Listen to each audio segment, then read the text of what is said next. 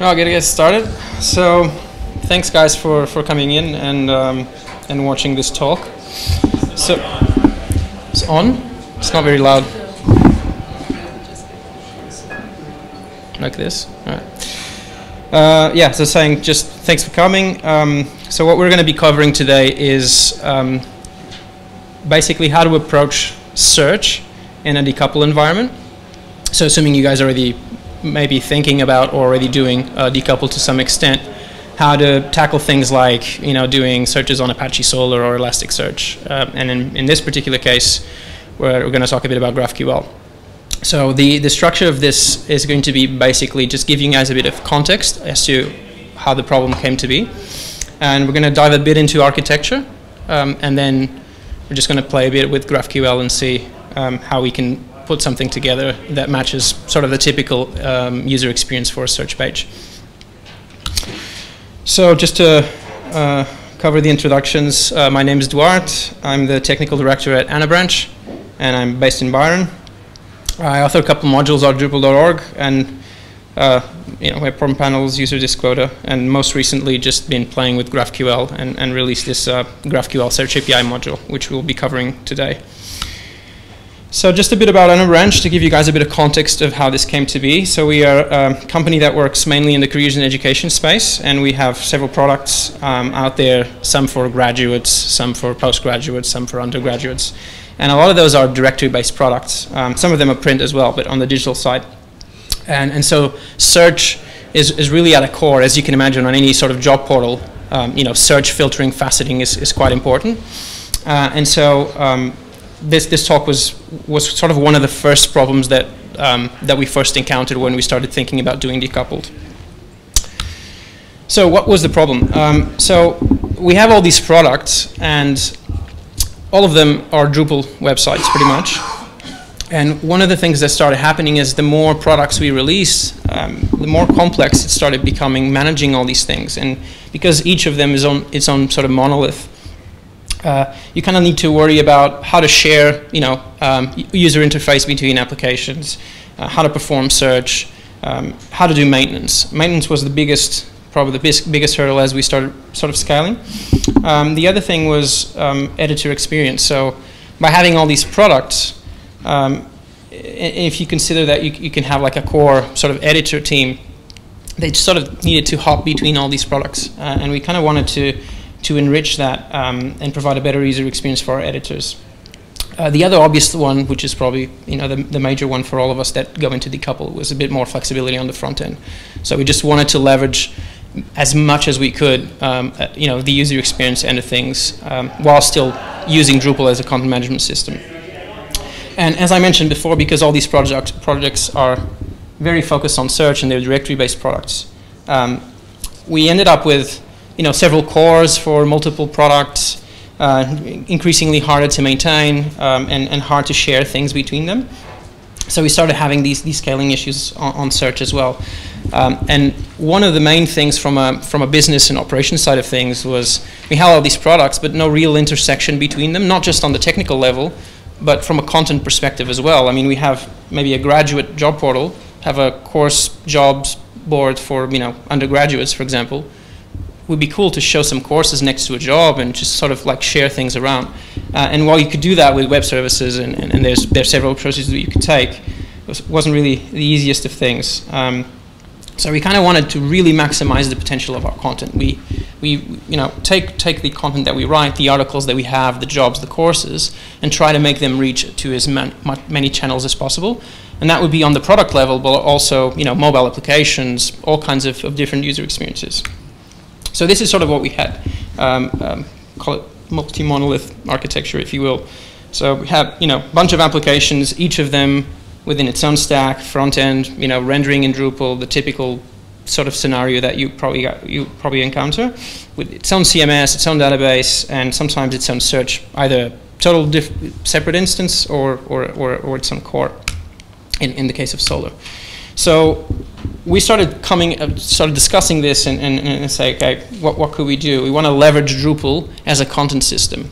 And how can we maximize the potential of our content? And we really started looking at Drupal from a pure content API perspective. and maintain sort of a single repository of content, and apply that create once, publish everywhere type of philosophy, so that we can just release products and have them as thin as possible, just feeding from the content repository. And the other thing we wanted to do is we wanted to decouple search. We didn't want to maintain the same scenario that we had, where we go into Drupal and we create all these views and we create a bunch of facets, and Drupal has all this coupling so that you can perform searches. We wanted just to maintain Drupal as agnostic as possible and just say, let's just have content, and consumers should care about what they want from this repository, but I don't want to sort of code into Drupal or configure into Drupal. Maybe, if a list of jobs has a pagination of 10 items, or the sorting criteria is this and that, which is what you typically do if you create views. And finally, obviously, just fully decouple our front end, which we ended up doing in React. So the architecture will be looking something more similar to this. I actually forgot to put, just a sec, give me just 1 sec. A bit of amateur thing, but I forgot the clock. So I forgot, we started looking at architecture, and basically, if you compare it to the previous one, you now have a bunch of application on the front-end layer, but you have a unified content management system where all the content gets stored. You have a search, and you can consider a search a service in this case, which can be used by applications, and the applications would define their own requirements. So the first problem we faced when we actually started doing this is, okay, cool, we're going to do this. How do actually applications perform these searches? And I started talking with a bunch of people from Drupal community and leverage the knowledge that already exists. And lots of people come up with different approaches. One of them was just get the React applications talking to Solr. Just make them do queries. So we looked into this, and first thing we found was a bunch of security implications, which I suppose you could fix. You could go onto the Node.js level and start start tackling these, but really it's a sort of a solved problem already in Drupal, so it didn't really make much sense. The second one was, okay, just create an entry point PHP file, put it in your Drupal installation and have that sort of gateway, the search, and then React applications would call that, maybe expose as a little endpoint and go through there. But again, felt a bit sort of duplicating things, and in these two approaches actually, one of the things that they have in common is that you'd sort of like really tying yourself to Solr. And that's not a huge problem for us. We kind of used to Solr, but it would be good if you can maintain some sort of abstraction. The other options were REST views. It was, again, we would just be creating a bunch of views, which is kind of like the thing we were trying to avoid, and we didn't find a great fit for this. You have JSON API, which is probably the strongest contender, and actually a pretty interesting approach we found, but following sort of that type of REST approach, you start defining all these resources and /node articles, and it's quite verbose as well. And so I started sort of struggling with the concept a bit. And the other thing that I found with JSON API is that due to the nature of REST, when you often need to change things, chain requests, and create a node. You first need to create a term so that you can assign to node, and there are ways to do this on JSON API with like the sub requests module for those who are familiar, but felt a bit, didn't feel simple for an approach where you kind of get, hey, you're a front-end developer, just go and crack at it. And finally, GraphQL. And GraphQL was just immediately started using it, and it just made a lot of sense. It fixes a lot of these problems, and I'll explain a bit why. But the only real approach that you had using GraphQL to perform complex search using Solr or Elasticsearch was to create views, which was a problem. So you could extend a schema, or you could do something custom, but the only kind of out-of-the-box way for you to use GraphQL is to use GraphQL views, which is another module, and create a bunch of views and extend that through GraphQL, which will be creating views, which is what we don't want. It does give you some niceties. I'll explain a bit GraphQL in a minute, and you guys can see how flexible it is. It allows you to define exactly what you want return in the response, but still you would be putting presentation logic in Drupal, which is something that we just define as a primary rule that we were going to avoid. So, not sure how familiar sort of the audience is with GraphQL, so I'm just going to assume that it's not a lot. So what GraphQL is a application query language, and what that means is, kind of think about it as your, sort of SQL on the application level. You can just write queries and get things returned. So instead of having all these endpoints for REST and predefining a bunch of APIs, you have one single endpoint, and you perform a query and you get things returned. And you can actually define exactly what you need. So you can say, I want to listen articles, and I want the title and the body. And maybe another consumer application using the exact same backend, no changes, can just say, yeah, I want a list of articles, but I actually want a thumbnail and a subheading and whatever. So that's quite flexible because you put a bit of responsibility in the consumers, and they can have a lot of freedom on the user experience side of things. And Drupal's completely unaware. I just hold content. I don't care what you ask. The other thing that's quite amazing about GraphQL is that you can get a bunch of stuff in one request. So you can actually, for example, get a list of articles and give me the main navigation in the header and give me the footer, all of this packaged in one single network request, and just get everything back. And that is just a huge difference between using GraphQL and JSON API. And you'll see how sort of simple the idea is. So just to wrap it up before we get into some things a bit more interesting, the ideal solution is something that leverages the power of Search API.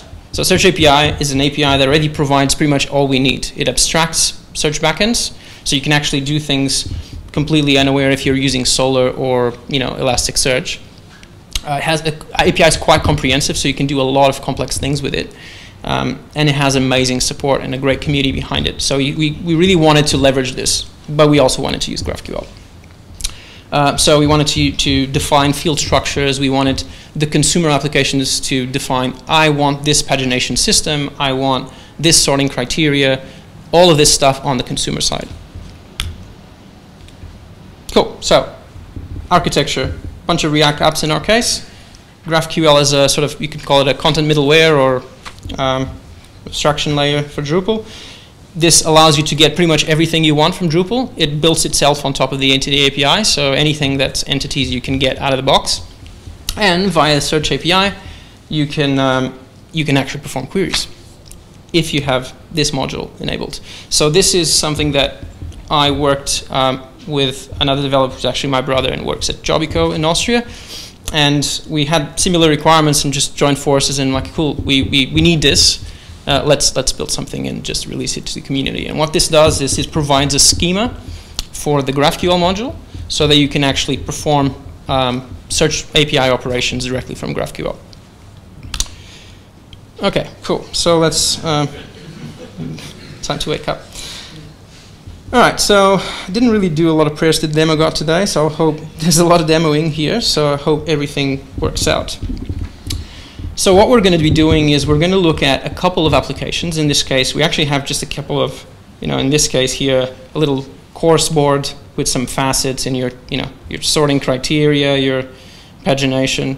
And we have the same thing, but this is a job board, pulling from the same content repository. And both of these are built in Next.js. And what we're going to do is I'm going to guide you through the process of if you are building a React or Angular or Vue, whatever application, how you could tackle search using this module. All right, so the first thing you want to do is you want to have an installation, which I do here, that is connected to Search API enabled, in this case connected to a core instance. And you want to enable the GraphQL modules and the GraphQL Search API module. And before we get into search, let me just check the time. I am going to just show you a bit of GraphQL in general, just a very abstract type of presentation, just so you understand kind of how it actually works. So put yourself in the head of a front-end developer. In case you're a front-end developer, this actually might make more sense. And think, okay, I'm writing an application. I don't know nothing about what's going on in Drupal. You might not even be a Drupal developer, but I need stuff out of this system. So the first thing that's probably worth mentioning, this Documentation Explorer. And what this does is it sort of auto-documents the schema and tells you really what you can do with it. So you can see in this case there's only two root types. You can either perform a query, get stuff out of the system, or you can do a mutation, which is basically write things. And if you do a query, you have a bunch of queries that you can choose from, and then you can click on the query and see, you know, what's going on. So we're going to do a little node query and see what happens. So the first thing you'll notice is if you hit control space, you get sort of an autocomplete things of what you can do in the level of the graph that you're in. So we're just going to get some nodes, so you can do a node query. And within the node query, these are the things that you have access to. So if we just wanted, for example, to check what, you know, count of nodes, you get, you know, count of 75 nodes. You might want to maybe get some entities, so we're going to get that and see what we have there. And these are the list of fields, and this is how GraphQL works, that are at the entity level. So at the moment, I haven't really specified node or user or whatever. It's just a generic entity concept. Generic entities all have entity ID, entity label, things like that. Content entities anyway. So if we do you know, entity ID,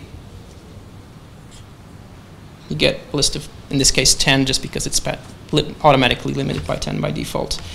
So if you actually want to start getting some fields, you do what's called a fragment. So you might do, okay, actually, assuming that, don't worry too much about the syntax, there's documentation, it's more just the concept itself. If I'm in each of these return instances in the response, and if it's a node, I want, you know, and you'll see that you already have, you know, things that are specific to nodes, like a status. So we can get, you know, maybe a title and a status, and done. And again, remember that each application can define its own requirements. That's the really cool thing. So you can have a UI that just needs a thumbnail while another one doesn't, and that is up to the consumer to define, not in the backend, not in Drupal. You can continue and say, okay, cool, then maybe if I'm on, it's a node, if it's an article, or an employer in this case, say, and then you get the fields that are actually specific to the node employer type. And if we do like overall satisfaction rating, for example, you'll see that nodes that are employers will have this field, like this one here, while the other ones that just don't. And then your parsers in React, you can treat this and see if type equals this, then I'm expecting these fields and so on. So hopefully this gives some idea at least on how this works and what this all means before we get into search, because it's a bit of an assumption that you kind of know at least a bit of GraphQL.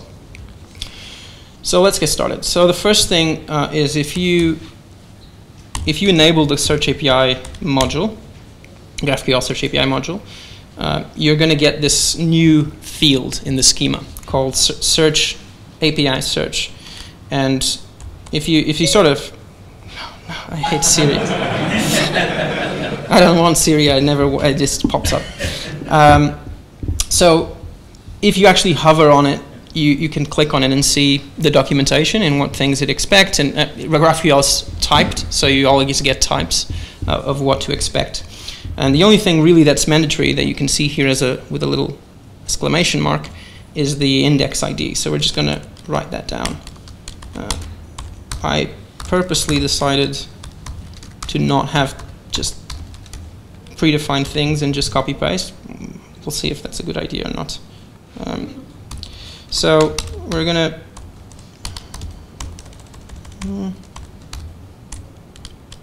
cool. We have a list of documents.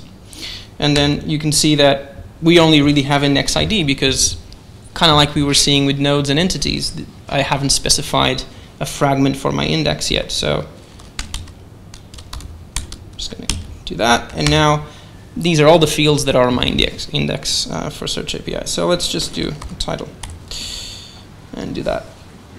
Cool. All right. So first thing that's actually nice about this is that we are now getting data from Solr, not from Drupal.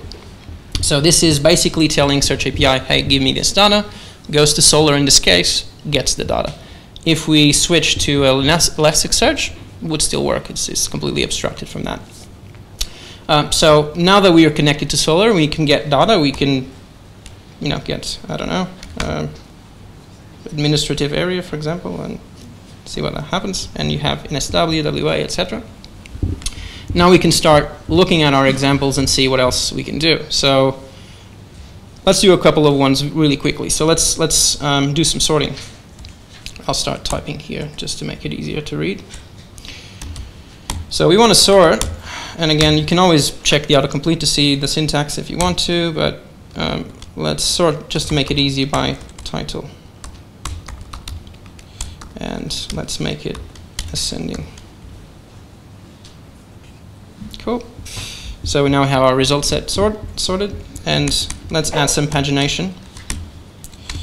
Start 0 and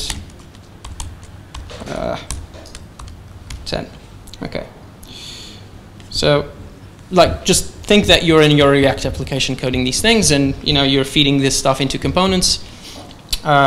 You can now have pretty much your components can now start feeding from this and say, cool, I have, when you change a page, basically you set the values on your range. In this case, I'm putting a pagination of 10 items. Might be useful to, not here, to do a result count, which gives you a total count of your query, regardless of the page. So you can see that although I have 10 items, my result set is 66. And so you can, with that information, build your pagination system and say, okay, then I have X amount of pages. The other thing we can do is we probably want to, in this case, I'm getting everything from Solr. And let's consider that I'm building a jobs board. And in my case, I probably only want jobs. So you want to add a condition to this. And what the condition does is you add the name of the field, which in this case is node type. Again, the fields are all index fields, so you'd have a node type here. And you want value of career opportunity. Cool. I have 20 results. This is just jobs. 10 items per page. We got 2 pages of content. And you can see, hopefully, that this is very easy, from getting data. If you could look at REST as an example and building endpoints and all these things, I haven't coded anything in Drupal at all. There's no code involved in this. It's just enabling a couple of modules. So let's get into a couple more, bit more complex things. Facets. So facets. What we do is we define facets in our query. And in this case, we're going to, let's look at what facets we have. We have study field type, we can do type of opportunity. Okay. So opportunity types, I just type the field here just to remember the name of the field. So we're going to put a facet on opportunity types. We're going to not limited, meaning not a maximum number of results per facet value. The operator is OR, and I'll explain that in a minute why that is. Min count of 1, just so we don't have empty facets getting returned. And missing false, which is just so we have things that are applicable to facets. You can check all this stuff. There's a try to write as much documentation as I could, so hopefully, but always obviously submit pull request or something like that. So if we just run this like it is, then the facets are actually getting sent to Solr, but you actually don't get anything back because you need to change the schema. You need to define what you want in the schema. So here, sorry, not here, here. We also want facets, and we want the name of the facet, in this case, type of opportunity, and we want the various values that get returned, and for each of them a count and the the value of the filter. So just like this, you get your facets: 15 internships, 9 graduate jobs. Sorry, could you scroll up a little bit? It's behind you. Where is it? What do you mean? Oh, sorry. Facets. Oh, yeah. Thank you. Yeah. So yeah, defining the facet in the query is here. Anything that is part of the query is here, and here in this bit is kind of like your schema, the fields you want, what you want returned. So you can see a bunch of facets here, and if we actually make this into an array, just like this, and we can also just add another facet called administrative area, and just like that, get another facet here. with your states. So we're sort of going more and more into the sort of skeleton that I was showing you guys, and you can see here that it kind of relates. The thing is that at the moment the user hasn't really interacted with the application, so it's just page gets requested, your React pulls all these things, writes the query, and sort of presents the page to the user. But then you want the user to start, applying filters and doing faceting and things like that. So what you want to do is you want to change your conditions based on the selection that the user makes. So for example, if someone selects a facet, you want to apply a condition of, say, opportunity type equals internships. Now the thing is, in many cases, you probably don't want to just start adding conditions because you get sort of an AND operator type of thing. So for example, if we look at the actual example here, probably when we say type of opportunity and you're a user, if you click these two, and it's even more relevant in a region, I suppose, that if you click NSW and WA, you probably mean that you want results from both and not an AND conjunction. Sometimes you do, and you can do that. In our case, we want an OR operation between each value of facet and an AND operation between each facet. So that would be something along the lines of, give me all jobs from NSW or WA that are internships. So this is the type of scenario that I'm going to simulate here, but you can really do other types of conjunctions and use ANDs for everything. It's up to you. This one's good just to demonstrate a bit of more complex condition style, which is using condition groups. Right, so condition group is basically that. We define several groups of conditions, and we can define how they relate to each other. In this case, we have each group of conditions is the different facets. So for example, a type of opportunity, internship or graduate job. Another group would be region, so that the more the user clicks through, and in our case, these are multi-select, so you can select multiple of the same facet. Each group starts adding more and more conditions to the query. So hopefully that will make sense, but you guys feel free to ask any questions. So as I said, between each group, between each facet, we want to specify an AND condition. So I'll just write that in, and then we have our groups. Oops. Sorry. And then each group is going to have its own conjunction as well, and in this case it's going to be an OR. And then we specify the conditions. So let's say, for example, that the first one is that someone has selected internships. So that would be, in your React application, what the application would do is would just add something like this. Oh, Jesus. Swear to God. I have disabled this, but it just keeps coming. Thanks. We're going to play some chess. That's nice. All right, thanks, Apple.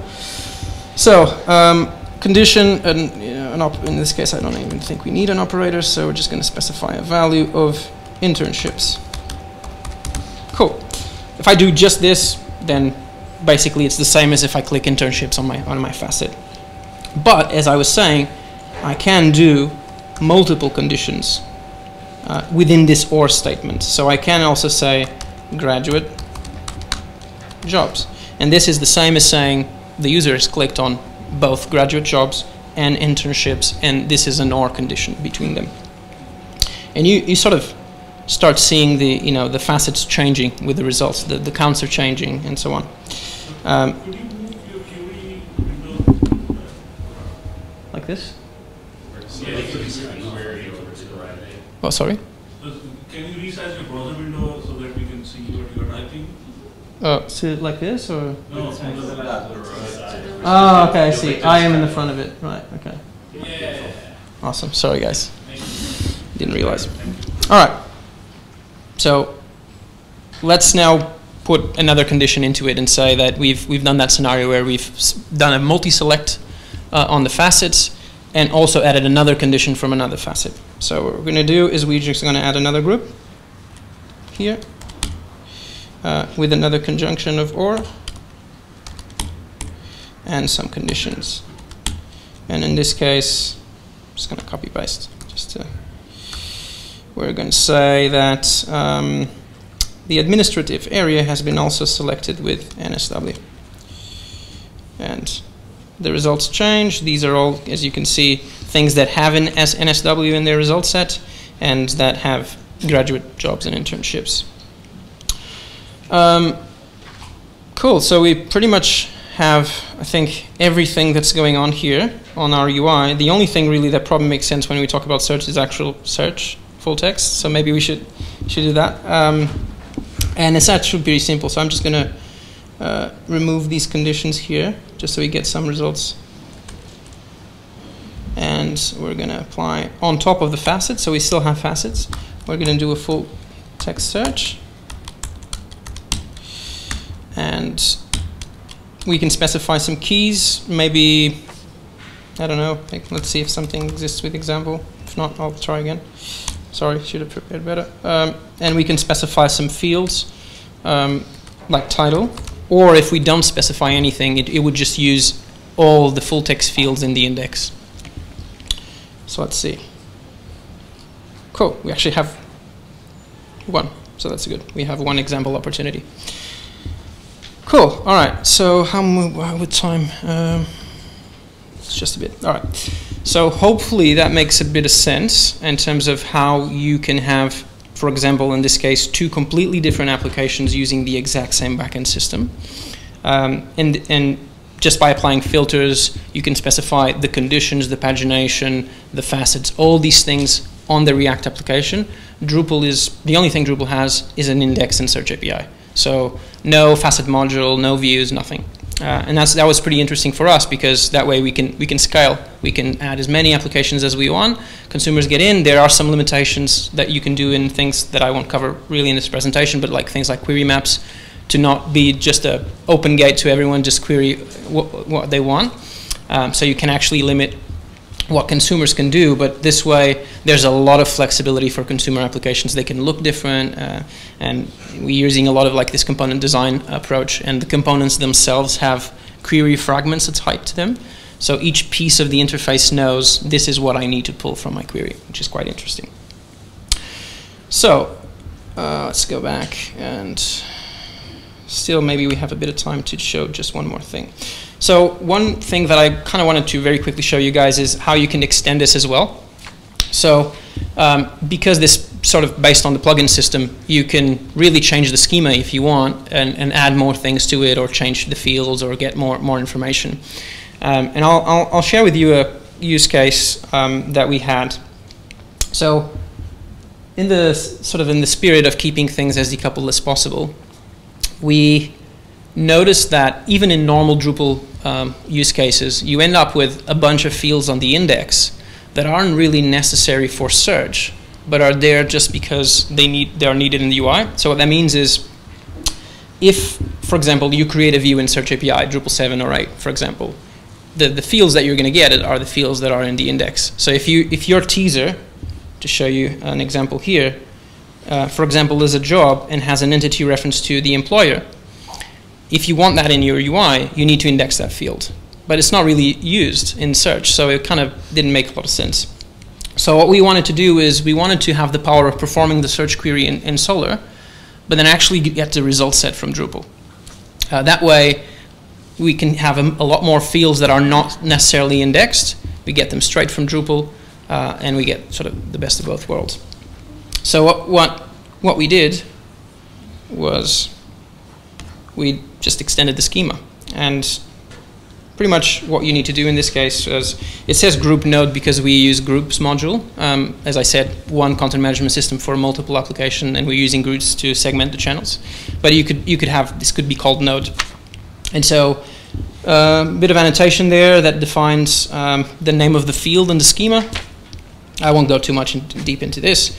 The resolver function, which basically we get the result set from Solr, from Search API, and basically what we're doing is loading a bunch of entities based on the result set, in this case based on the group content ID. And so when we go back to our query, instead of having these sort of flat fields that are sort of normalized just you know, they don't descend in the graph because they're just either integers or text or whatever. You can, if you do group nodes, now use the typical GraphQL approach. So this is actually coming from Drupal now. So if we want, for example, to say, okay, this is a group node, so ID of this gets me the node, get me an entity. I'm sorry, and maybe Jesus, no, I swear. All right, and this is a node career opportunity. And now I want the name of the employer. I'm just basically transversing the graph. I'm just going like tree-like and getting all the stuff I need. So now I'm travel the entity reference to the employer content type, and now I want the title, for example. Cool. So now you get the node and the title of the employer that's attached to that node. And you can just transverse the graph. And I maintain the fields in the index purely for search operations. So everything that's in Solr indexed in my search API are purely things that are needed for actual search operations. Content, if I need images, if I need or URLs of images, or if I need anything else that's really completely useless for Solr, then I get it straight from Drupal. Hope that makes sense. Cool. So last things, just to. All right. Just to share a bit of the stack, you could use different ones, but we're using obviously Drupal 8 as a content repository purely, just content publishing, editorial, things like workflows, migrations, things, all the great stuff that Drupal is awesome for, and we love it. Apache Solr for search engine, search API module to do the search API things that we all know, GraphQL module to provide the core GraphQL experience, GraphQL Search API module to integrate Search API into the schema, Next.js for our front-end applications, and Apollo, which is the client library for you to actually write these queries in React or Vue or Angular. They have a client for pretty much everything. Some shout-outs, obviously, to João, which is the co-maintainer of GraphQL Search API. Huge shout-outs for the guys at GraphQL, Philip Malab and Fubi, which were extremely patient and helpful to get this stuff done. And to Thomas Drunken Monkey for all the knowledge that he gave us for the Search API things. That's it.